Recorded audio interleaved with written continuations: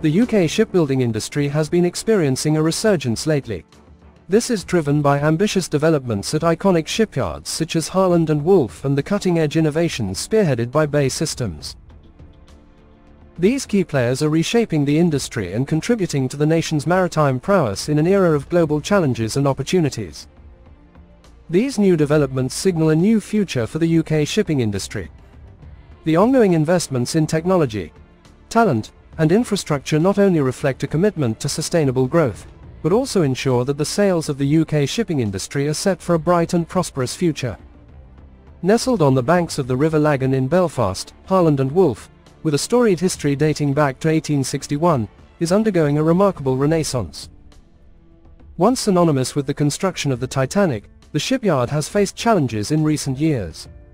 However, a strategic acquisition in 2019 by Infrastrata breathed new life into the iconic facility. Despite registering a loss of almost £16 million, Harland and Wolff reported a 65% rise in revenues for the first half of 2023. Driven by a deal for the mid-life upgrade and dry docking of a large floating production, storage and offloading vessel, the Sea Rose. A consortium including Harland and Wolff along with BMT and Navantia UK, was also awarded the massive £1.6 billion contract for the Royal Navy's Fleet Solid Support FSS programme. The Sea Rose will arrive at the Harland and Wolff Belfast dock in 2024, where it will remain for 3 months. The work will involve around 1,000 workers at its peak.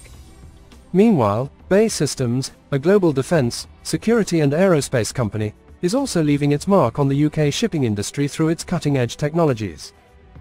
With a focus on innovation and collaboration, BAE Systems is playing a pivotal role in shaping the next generation of naval vessels. BAE's involvement in the Type 26 and Type 31 frigate programs for the Royal Navy showcases the company's commitment to delivering state-of-the-art naval capabilities.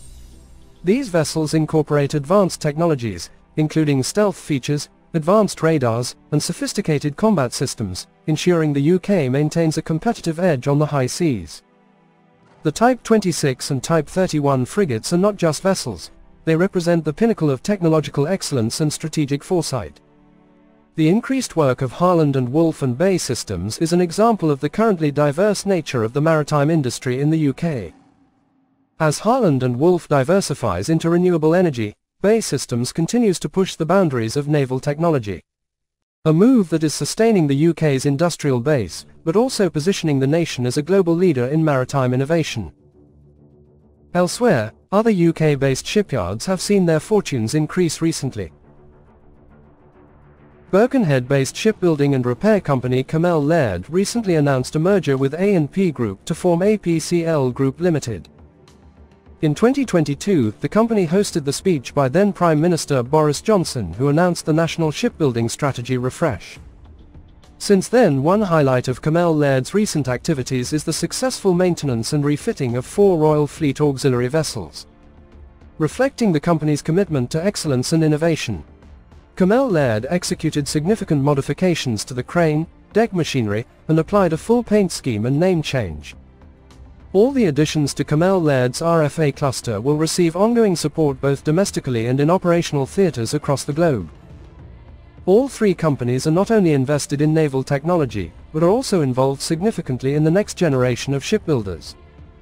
The company has also partnered with the Engineering College and Wirral Met to encourage young people into the industry. The surge in activities for Cammell Laird also saw several other RFA vessels undergoing ship repair works at the company's yard.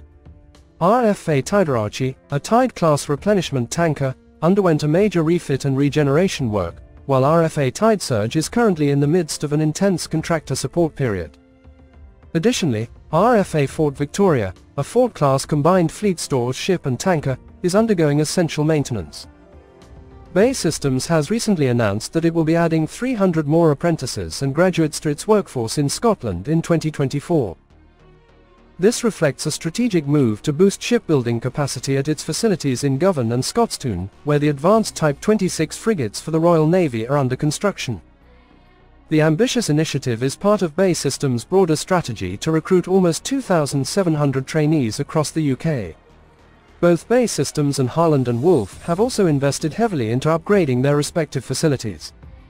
The latter has commenced upgrades to its historic Belfast shipyard in preparation for the Team Resolute's Fleet Solid Support FSS contract with the Royal Fleet Auxiliary. The improvements, including a 5,000 square meters extension to fabrication halls and advanced shipbuilding techniques, will enhance the shipyard's capability to construct 3 40,000-ton vessels for the Royal Navy. The FSS contract, awarded in January 2023, unlocked £77 million of investment and is expected to generate employment for 1,200 personnel at peak production. The Leader of the House of Commons, Penny Mordaunt, and the Secretary of State for Defence, Grant Shapps, welcomed the developments as positive for the UK's maritime industry and national security. Harland and Wolff CEO John Wood highlighted the transformational impact of the £77 million investment on the shipyard's ability to undertake larger projects using cutting-edge manufacturing technologies. Additionally, BAE Systems has started a transformation of an unused dock at its Govan shipyard in Glasgow as construction begins on a colossal ship-build hall. The hall, measuring 170 meters in length and 80 meters in width, is a core component of BAE Systems' £300 million modernisation and digitalisation initiative for shipbuilding facilities at Govan and Scotstoun. The hall, being constructed by McLaughlin and Harvey, will accommodate the simultaneous construction of 2 Type 26 frigates. In November 2022, BAE Systems secured a £4.2 billion contract with the Ministry of Defence to build an additional 5 Type 26 ships, augmenting the initial contract for the first 3 vessels. The new Type 26 frigates under construction are designed to provide a new war-fighting capability for the Royal Navy. It is adaptable for various roles, including anti-submarine warfare, high-intensity air defense, and humanitarian aid missions. The new ship-build hall, which will be constructed from over 6,000 tons of steel and 20,000 cubic meters of concrete, will be equipped with 2 100-ton cranes and 2 20-ton cranes. It will be able to host up to 500 workers per shift.